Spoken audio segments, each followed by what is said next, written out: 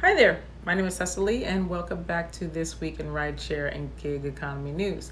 Here are this week's headlines. Uber drivers express concerns about transporting COVID-positive college students. The operator of an autonomous vehicle in Arizona that struck a pedestrian has been charged. And Uber is handing passenger and driver data to the British police.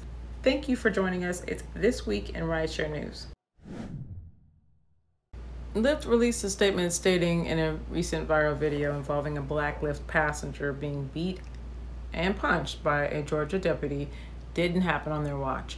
Earlier this week, TMZ reported that a police officer had pulled over a Lyft vehicle for a bad taillight and beat one of the occupants because they refused to show their ID.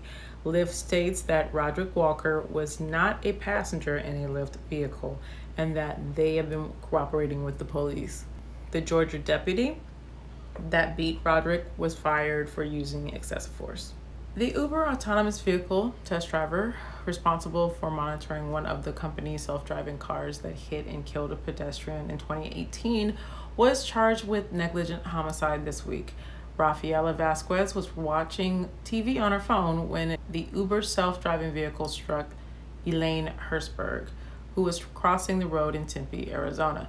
According to the National Transportation Safety Board investigation, Vasquez was charged with a felony after Uber had been cleared of potential charges. The Daily Mail reports that Uber may be allowed to keep its license after all to operate in the UK because it shares information with the police on drivers, passengers, and destinations. Now, this intelligence is reportedly used to tackle drug dealing, human trafficking, and child sexual exploitation, as perpetrators have been known to use cabs to aid in these crimes in the past. Now, the company was awarded a 5-year license in 2012, but in September of 2017, TfL refused to renew it, and the ride-hailing app went to court, where a judge handed a 15-month license in June of 2018. It was then given a further 2-month license in September of last year after the TfL rejected Uber's application for a new license, citing several breaches that placed both passengers and their safety at risk.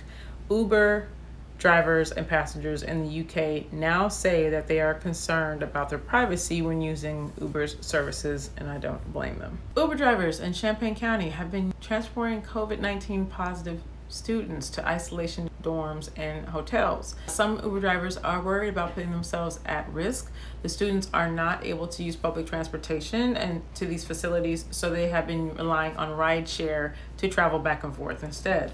One driver was quoted as saying, "I would really appreciate if this university would arrange university transport using university vehicles." He also believes that drivers should be given the chance to opt out of accepting these rides.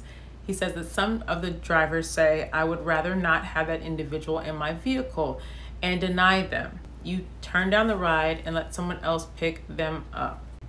Which brings us to this week's What Would You Do?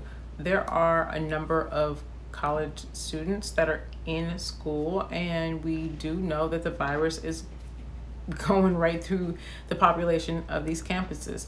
If you were given the opportunity to pick up a patient and you were alerted, would you be willing to do so? That's my question for this week. I'm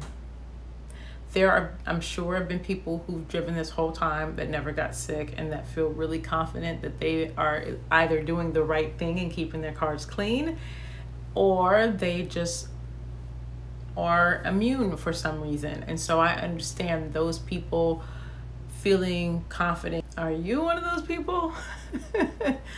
Let us know in the comments. That's it for this week in Rideshare News. If you are interested in seeing program, subscribe, and remember to meet me back here on Saturday mornings. If you have any tips or anything you'd like to see covered, you can always contact me on my Facebook or YouTube at Drive Girl Drive. Have a blessed week, be safe, and talk to you soon.